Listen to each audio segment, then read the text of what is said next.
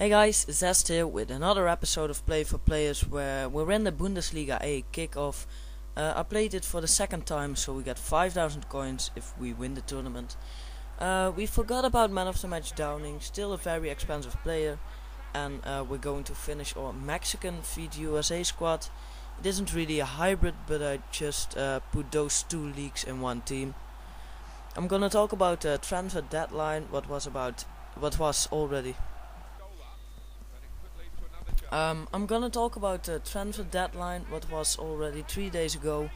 Much happened that day, and I will put my thoughts on it while you enjoy of some of the goals. The first match against Leverkusen, where I won 6-0, wasn't recorded by my homepage, so we start with the quarter final against Manchester United. But on the transfers, first Robin van Persie. It was a good choice to leave Arsenal, in my opinion.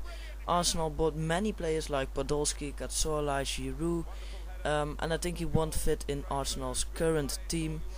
You see, he scored 4 goals in just 2 games for United, including a hat-trick yesterday versus Southampton.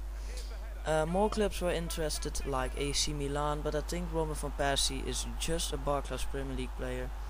Then on to Kagawa, 1 goal in 2 games. I'm not sure if he played yesterday against Southampton, but he played very well on Borussia, so I hope for him that he can counter that strike in England too. Manchester United didn't lose anyone, so good deals for them. They also signed Büttner, so maybe they're gonna be the champions again. On to Arsenal, this team can do some good jobs this year. Podolski, much criticism on him. The German players won't fit in the bar-class Premier League, but in this Arsenal he will do it fine. Cazorla, not sure about him. I think it's a shame to put Javi and Walcott on the bench. Maybe Wenger could save some money instead of buying Cazorla. And then Giroud, sort of the same style as Van Persie, a clinical finisher, good in the air, strong, etc, etc. He will cover the job from Van Persie. Of course, Arsenal lost Van Persie and Song, I'm not sure if he is gonna do well with Barcelona. He is a good player, don't get me wrong, but he's definitely not a Barcelona first player. But better than Keita, so good substitute. Manchester City only signed Maicon and Scott Sinclair from Swansea on the deadline day. And another defender, but they lost Savic, great talented defender for me.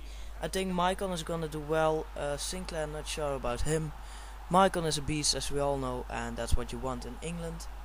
Then Liverpool, Joe Allen is a very good deal, believe me. It's one of the best passers in the world. But I think after the departure of Carroll, they needed another striker like Sturridge or Huntelaar. Rumours about Owen of Drogba are still going to LFC. Owen is a no for me, lost his space, don't know if he still can finish. But Drogba, I believe he won't go, but when he does, it's a great addition.